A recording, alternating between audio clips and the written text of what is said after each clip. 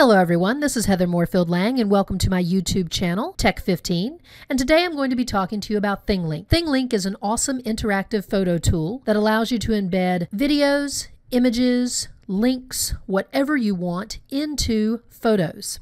So let's get started. I'm going to show you how to use it today. First thing you're going to want to do is go over here to the upper right hand corner and log in. If you have not logged in or if you have not created an account, you want to go right here to where it says on the right side of the screen, Start Now. I'm going to log in because I already have an account. You can log in with Facebook, you can log in with Twitter, or you can log in with Google+. I already have an account just with my email, and it will take me to my opening screen. Up top, you can see that you can search for images if you'd like to see other people's Thinglinks. You can do a stream. You can look at your account. You can look at stats for those people who have actually looked at your photos. You can browse your information. You can send this to students because there is a Thinglink education where your students can create images and you can keep them in as a class, and that's great. Or you can also create a Thinglink Premium. What I'm going to do is I'm going to create, and I'm going to show you how to embed information into an image. So I'm going to create a picture, and I am going to upload an image. I'm going to choose one where I can choose, drag, and drop right here. I have one on my desktop. And I have one that is of me on Route 66, just for fun. And that's the image I'm going to be using.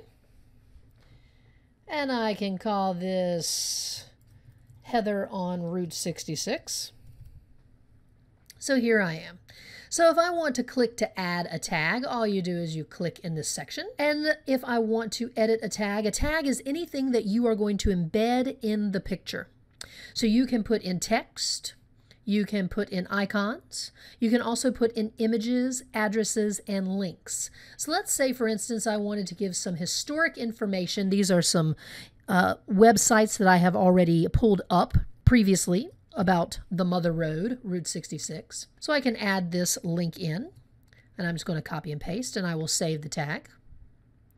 And if I wanted to put an image right over my face, actually I'll probably move that over just a little bit here at my elbow. Here I am about to start my trip because I actually did a trip across the United States on Route 66. And then I have that as well.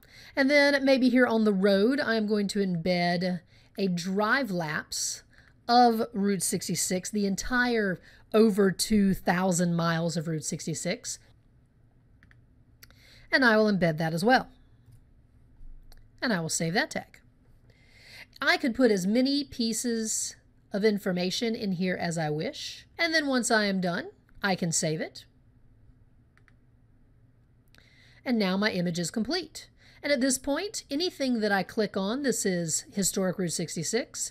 Here's my text message that I had put in the picture. Not only can people look at my picture, I now have an image that is completely full of information. I have information embedded. This is not just a still picture anymore. This is picture with information embedded into it. Folks can look at videos. They can look at links. They can look at info. I can fill this in with all sorts of information. And if you think of your students, they could have a Thinglink digital online wall of themselves. They could have a photo gallery. They could have a digital art gallery. You could have a digital timeline. You could find oral histories.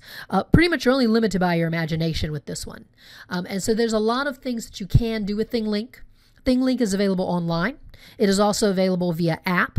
The app for Thinglink, I swear, is actually a little bit easier to use with your devices, such as your iPads, your iPhones, and Android devices, because with that one, you snap the picture, you tap on the screen where you want to embed your information, and you embed. It is so simple. So this is Thinglink, a great photo tool. Thoroughly enjoy it. Hope you like it. Please let me know if you have any questions, and stay tuned to Tech15. I will have more tech tools coming up for you soon.